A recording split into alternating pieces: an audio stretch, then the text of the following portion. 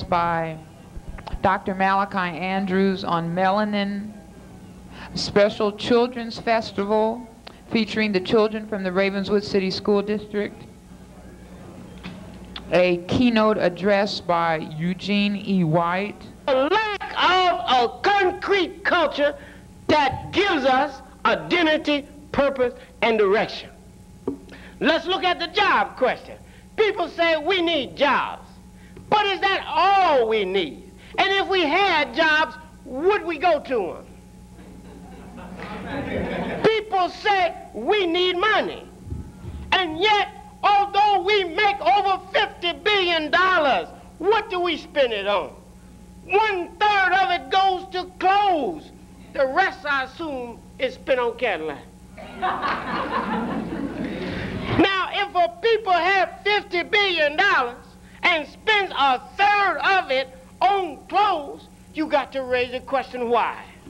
Why in the world would Blood spend 33 1/3 of his money and her money on clothes? Identity problem. A question of who I am. Blood walking around, funny style furs, big hats, red, white, and blue, orange pants, 6 and 7 inch heel shoes. Blood is saying something to the world. No, I ain't much wear. No, I don't have no education. No, I ain't gonna never control this country, but ain't I bad and loud?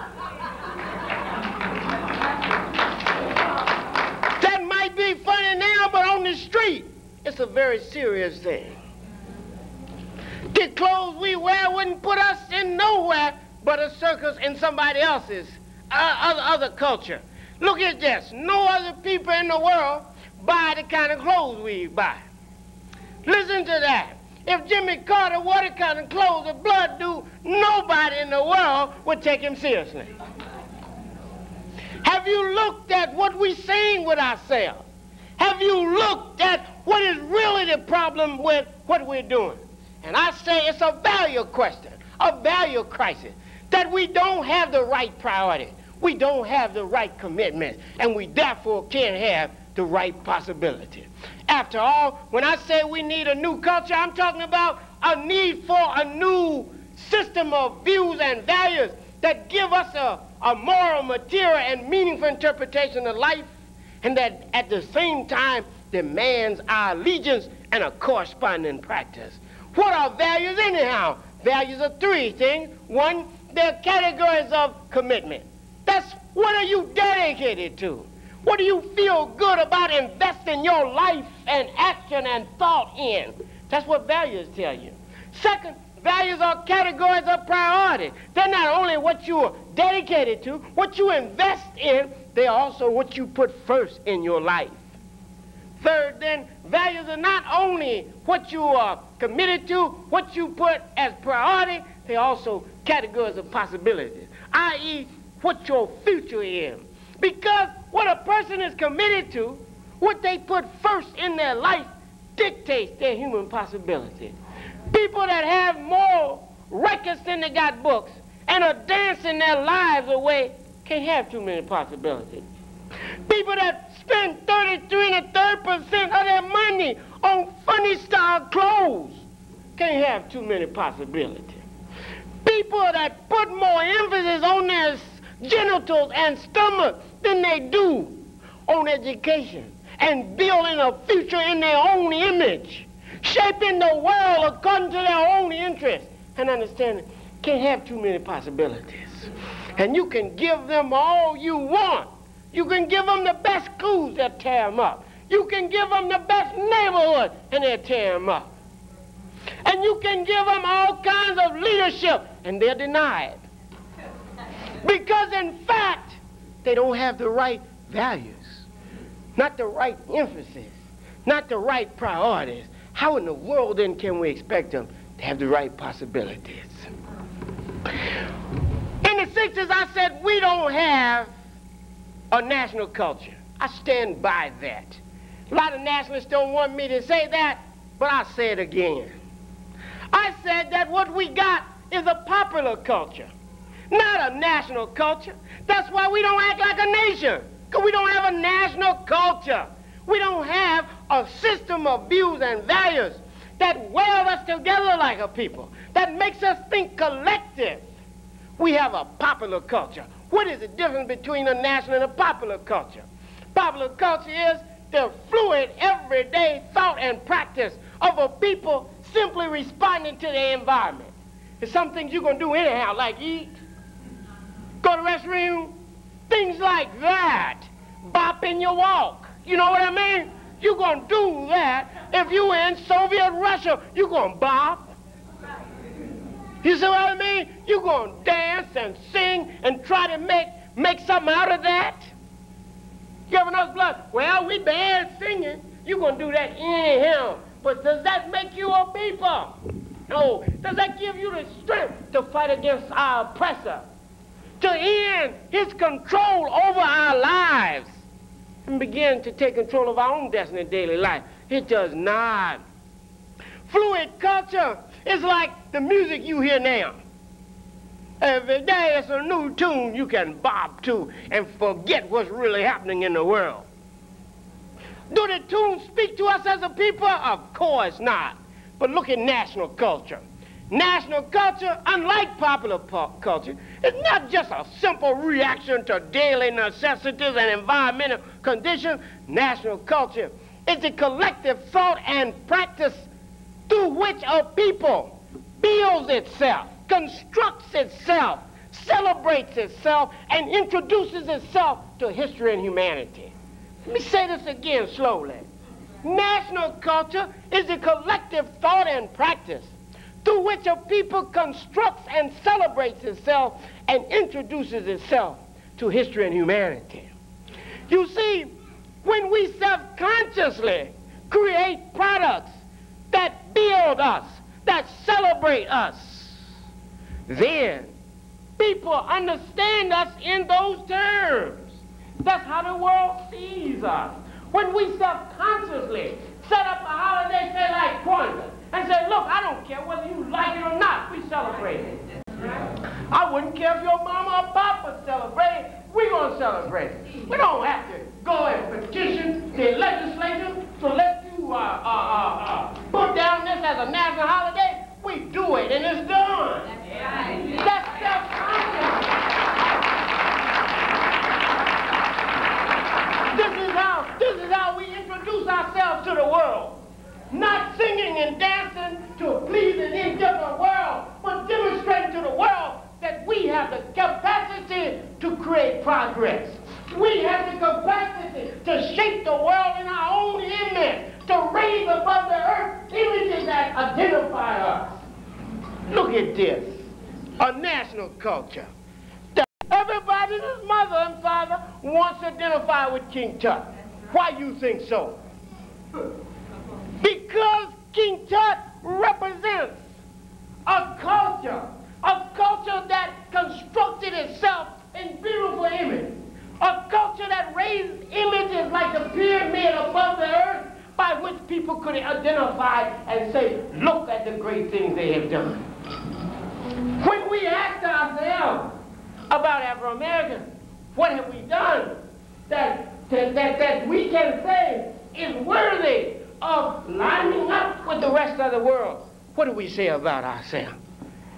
And I tell you this, that a national culture gives us that kind of capacity to introduce ourselves to the world. It gives us the capacity to make history. You see, a lot of times people think that history is a very foreign, isolated process. But we make history every day. History is a very human thing. We bring it into being with our own hands and minds with what we do and do not do. When we don't come to school, when we fail, when we spend 33 1/3% of our budget on clothes, that's history. The only thing about this is we have no control over how our lives go. We have no control over the direction and content of our lives. We just reacting. We just surviving. That's another characteristic of popular culture as opposed to national culture. The popular culture is a survival culture. Blood, how you doing? Just trying to get by. People putting people on the moon, building new machines, tearing down whole tropical forests, and the blood is doing what? Just trying to get by. Why do you think blood is just trying to get by? Because there's no national culture to give him priority to do anything else. I said that in the 60s, I said now. The battle we're fighting now is a battle to win the hearts and minds of our people, and if we lose that battle, we can't hope to win any other. In the 60s, we had an ideological struggle between us and the Panthers. The Panthers used to argue armed struggle. They said, pick up the gun. You got to get the gun. We said, look, as for guns, we can get them anywhere, off the enemy's bodies. What is important is for the people themselves to decide that struggle was necessary, and then they would determine the method they're going about it. What is important is that we break the monopoly that the oppressor has on our mind so that we can dare struggle. You see, until the oppressor's monopoly on our minds is broken, liberation is not only impossible, it's unthinkable. Because you wouldn't even have the categories to think with. How in the world are you going to think a revolution and taking power over this country when you've never even controlled your own life? When your family is in disarray? When, in fact, you can't even control your block? They're getting ready to tear your street up, man, even told you. We got to be honest. But here's what we say, we're too busy to deal with that. I'm trying to survive, baby. Well, look, we always say this, I'll tell you this. Survival ain't the most important thing. The cockroach has survived longer than other creeping, crawling thing, but at what level of life? Other people's homes, waiting for crumbs to fall off the floor. See, let's be honest. That kind of stuff is nothing anymore. You don't justify low standards. One of the problems we have in a popular culture situation is that, in fact, our standards have become so low, anything goes now. I'm going to tell you now, if you just survive, if you just get through America, people say, good. I don't say that. I say you can do more. We come from a great people. We don't just have to stargaze at the Egyptians all the time. We can duplicate and surpass what they did.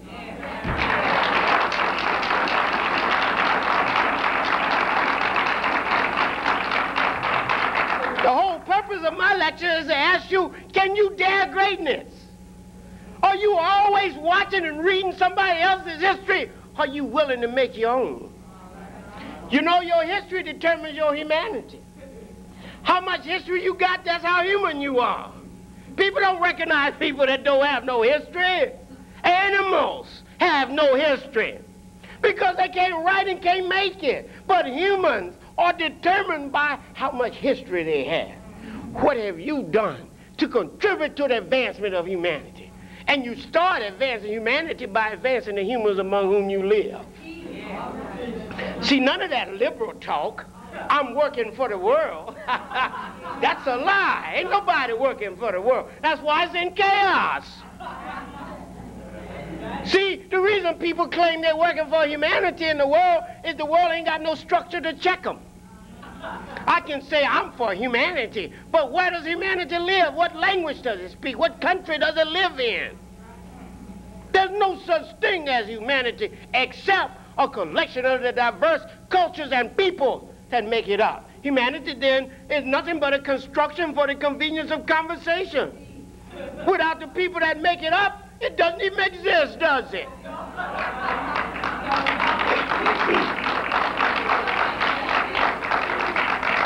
Those people are irresponsible people that put humanity before the very humans to whom they owe their existence. We owe our existence to black folk. That's where we start. It's so silly and sly and unprincipled person that claim they can't do nothing for blacks because they really human. That is on no sheet, no identification document for travel or otherwise in the world. Nobody asks you, are you human? But if you shaky about it and got to keep saying it, they'll wonder. A national culture then saves you that embarrassment. A national culture, a consciously constructed pattern of thought and behavior, makes you know who you are. You can tell again how we don't have a national culture, but a popular culture, by all the names we call ourselves. We're the only people in the universe that got 50 different names for ourselves. What we are, African with a K, African with a C, Afro-American, Afro, Ethiopian, Bilal up here of late. When will it stop? Who are we going to give credit to? After a while, when we finally write our books and we get straight, and we look and see how many people lay claim to what we do, we won't have much left. We've got to be honest. The reason we have the crisis is there's no national culture to tell us exactly who we are. So we debate it. Look at it the way it is. Now, every culture, every national culture has at least 7 aspects to it. First, it has a mythology. That is a religion or spiritual system. Don't have to be spookism, but a lot of times it turn up to be that. Second, it has a history. Third, it has a social organization. Fourth, it has an economic organization. Fifth, it has a political organization. Sixth, it has a creative motif that produces art, music, literature, and technology. And finally, it has an ethos, a collective self-concept as a result of achievement on the other level. Now, what we want to do is go through those 7 things and see how we as a people stack up. And if you understand what's happening on these 7 levels, you can understand then the problem we have. Look at it now. First of all, every people has a mythology, a view of the universe and how they fit in it.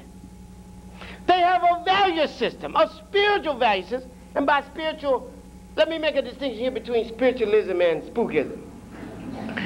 The mythology can have both spookism and spiritualism.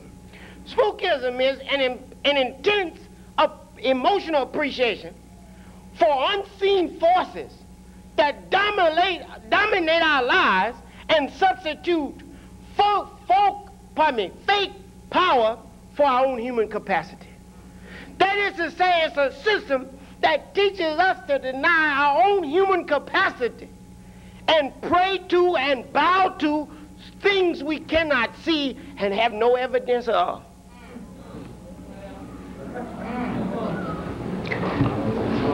Spiritualism, on the other hand, is an intense emotional appreciation for the highest values of humankind. Love, sharing, cooperation, collective work and responsibility, creativity. These are spiritual values. Nothing spookistic, nothing on the moon, nothing halfway around the sun. Things that you need just to get along with your own family. How in the world you gonna work out things with your mother and father and you done turn your life over to somebody not even here?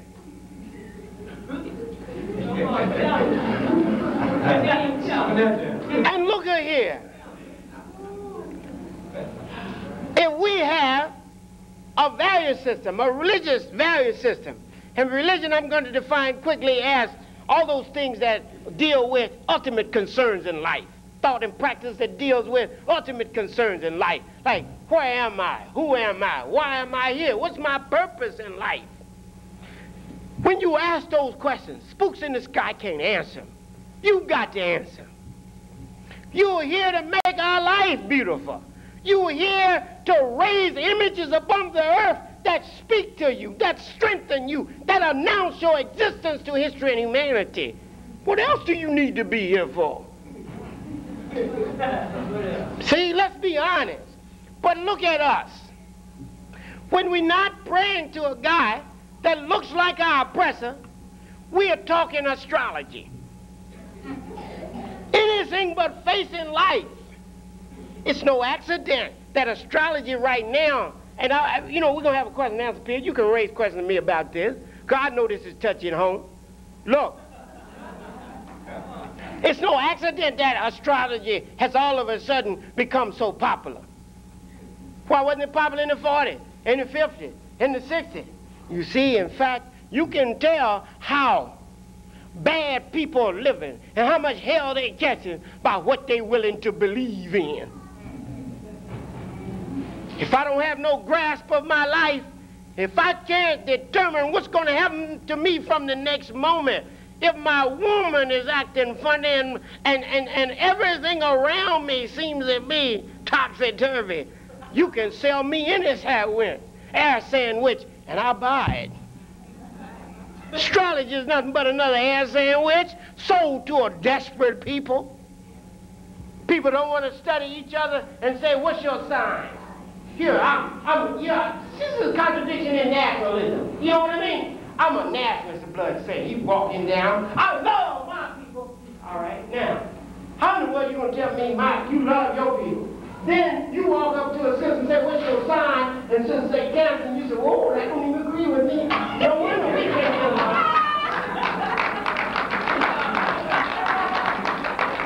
Look how asinine this is. Look how asinine this is. Here you are telling me that you're willing to learn your people, but you're going to take a newspaper horoscope account of what she really is. Denying yourself the beauty and joy of just learning somebody else. By simplistically and spookistically believing the stars have more effect on you than what you do with each other. It's not the stars that ever did anything to us. Everything that was ever done for you or to you was done by some other you. I mean, look at it the way it is. That hurt you got in your heart, a human cause that. That happiness you got in your heart, a human cause that. The best feeling you ever had, a human made you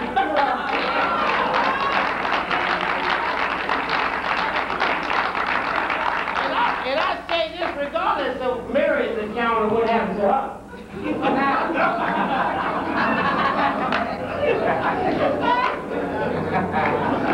We have to be honest, though. See, this is the truth of it. If we don't tell it now, what will happen to us tomorrow? Speak the truth, no matter how bitter it may be. Let it stand on its own. Let it stand on its own if we can't deal with it. We have to quit lying about what it is. No need to nickname the truth. Speak it and let the people decide. That's what we say. The national culture has to create, because we are so spiritually inclined. The national culture has to cut through all that spookism. It has to teach a new value system. It has to teach that what we need to do is not get ready for heaven, but build one right here. People a lot of times ask what happened to Jonestown? Why don't we talk about that? People like to give all kinds of solutions and interpretations of what happened to Jonestown. Jonestown happened in the context of mythology, in the context of spookism, in the context of organized religion that pimps people and takes from them what they should be using for themselves. Let me give a quick rundown on Jonestown, show you what I mean. You know black people don't commit suicide on the humble, do they? That's right. You can't keep saying, look, here's what we like, a lot of times we like to say, well, the niggas just went on and follow white men. See, you know that ain't real. I'm going to tell you why that ain't real in a minute. You can't dismiss your people and attack them just like everybody else does. If somebody sold you that ass sandwich, I'm going to show you you went for it too if you were in similar circumstances. Let me tell you, I know you don't believe it, but I'm going to speak the truth. All right? Jonestown came because of two things. One, the pressure that society puts on people. The way it interrupts their lives, redefines who they are, leaves them lonely and looking for something outside of themselves. Religion then steps in to a very vulnerable people, gives them a fake cosmic purpose, and then takes them to the bus stop. Listen to what I said now. If you're going to understand Jonestown, you got to see it in the context of a society that so alienates a people and a religion that so pimps a people that they are ready for anything. In order to understand Jonestown, you have to get beyond at least 5 basic myths that the media taught us in order to hide the real significance of it. These myths are this. Number 1, that in fact this is a bizarre and strange kind of thing that doesn't ordinarily happen. In fact, suicides are happening right now. In fact, religion throughout its history has driven people to mass murder and mass suicide. In the early 70s AD, the Jews killed 900 of their people. The soldiers, the men killed the women and children, and then cut their own heads off, stabbed themselves. 1660s. Still in organized religion, spookism I'm talking about. The old Russians were upset by the changes in the Russian Orthodox Church, and then they began to kill themselves because they couldn't accept it. First they fasted themselves to death, and when that didn't go fast enough, they locked themselves up in a building and burned themselves by the thousands. Then again, look at the Catholic Church, burning women at stakes, talking about their witches, burning them by the thousands. And they talk about Jones. It has already been laid. The history of this kind of activity has already been laid down. So in fact, Jonestown is not so bizarre and unheard of. Yeah, it's anti-human. Yeah, it's a denial of people's right to live and build their lives in their own image. But in fact, Christianity already laid the basis for this. But the media don't want us to believe that. That's why it takes us to the next myth that you got to get through if you're going to understand Jonestown. The second myth is that Jones, the white guy, Jones was sick and so was his followers. You know, you hear people say that, them people must have been really sick.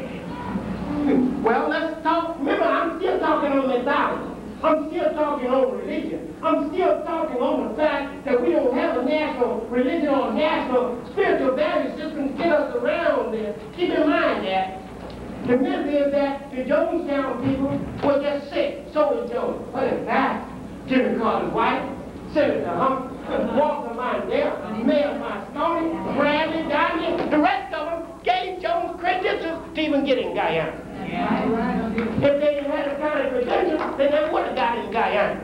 So Jones was all right until he did something they couldn't deal with. And what about the black people that everybody jumps to attack just because the white people are attacking? Look at us going along with that. There were some sick people. What made them sick? Are they doing anything that's outside of what you do every day? Let's hear and see. It seems to me that, and then the people say, they were just lower class people, frustrated, didn't know what to do. Now, see, that contradicts what they say about Jones. Jones had them because they was making money, people say. Now, look, why did they making money? Or they lower class? What are they? I mean, just help me real quick and I'll back off. Now, either they lower class or they getting them Social Security checks. These are older people. They are not prone toward abstract actions. They no disco fans, no tight pocketless pant wearing people. They ain't wearing their skirts up to their navel. These are serious-minded black folks. Honest black folks. That's what makes them so vulnerable. Don't attack our people because it's the common thing to say. Third myth you got to get through, and all this, keep in mind, this is spookism I'm talking. All right? Third myth is this. Here's a bunch of niggas following another white man. Well, look, all the Christians I know follow a white man.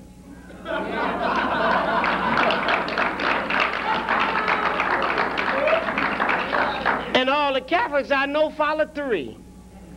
Jesus, the Pope, and the parish priest. And swear bomb. And besides, Christianity is supposed to be above racial considerations.